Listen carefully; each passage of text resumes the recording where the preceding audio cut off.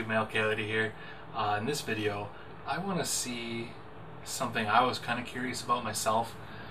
Now, I got my moved wall mount here with the new coolant in it, and I wanted to see how much difference in performance two old quad-core CPUs, 16 threads total, would be versus my Ryzen 1700x that I have.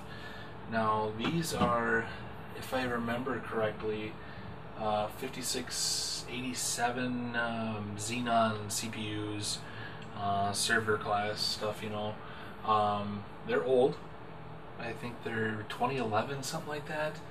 3.6 gigahertz each, so base speeds are a little bit quicker. I believe the 1700X is 3.4, if I remember right. Maybe it's 3.6. But anyway, it'd be kind of interesting to see how much of a difference there is between these two, well, Intel and AMD first of all, and two quad-core, 8-thread, so a total of 8 cores, 16 thread versus an 8-core 16-thread new gen CPU. See what they kind of can do. I'm just gonna do one basic Cinebench test and kind of see what the performance difference is here, and I'll talk about some more stuff after that. Let's go ahead and run that.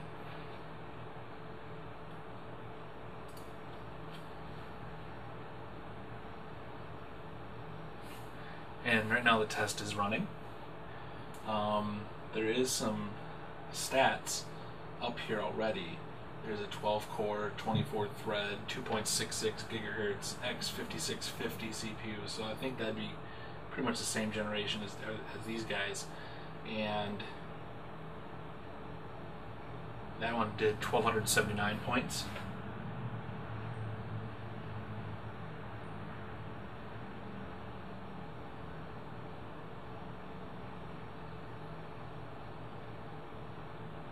So the X5687 now,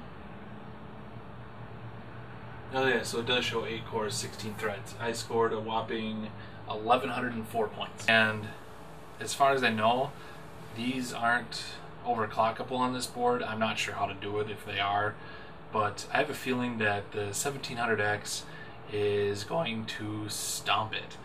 I'm going to go over to that computer and test it out there. We're here at my 1700X CPU computer, and we're going to start this test and see what it does.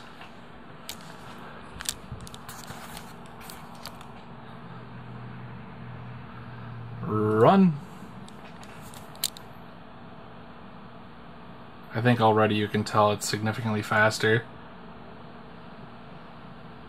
Wow. Yeah, it looks like it's way faster.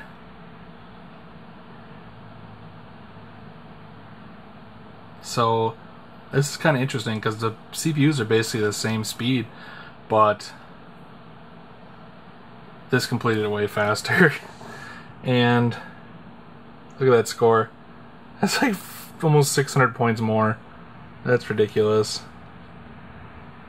Wow. Oh, it looks like I ran it before and I got 22 points more. So, yeah, so I guess there you have it. That wall mount computer apparently, by today's standards, is kind of obsolete.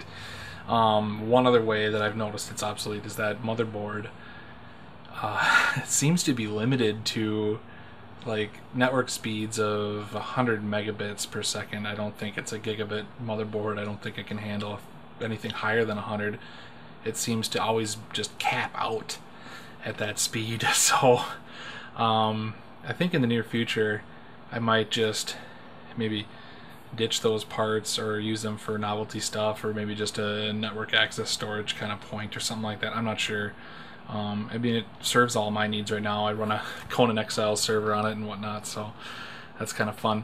But other than that, it honestly is obviously outdated and outclassed by the newer 1700X CPU. It's unreal the difference in speed there, I guess. even though they're basically two of the same, you know, speed CPUs, but I guess two CPUs aren't necessarily better than one. So yeah, I guess that's just kind of the point of this video, is that older isn't always better in technology, unfortunately. Some cases, yeah, there might be some arguments for that, but in this case, the 1700X, definitely way better, especially at the price point too, because I think I paid like maybe 150, 200 bucks for those pair of processors or something like that, and the board and the RAM. It's still kind of, that stuff's kind of not as commonly easily to find as stuff nowadays, so you know, it gets more expensive as it gets older too. So yeah, thanks for watching this video, and hope you enjoyed a battle between two old CPUs and one significantly newer CPU. Hit that subscribe button if you like what I'm doing on here.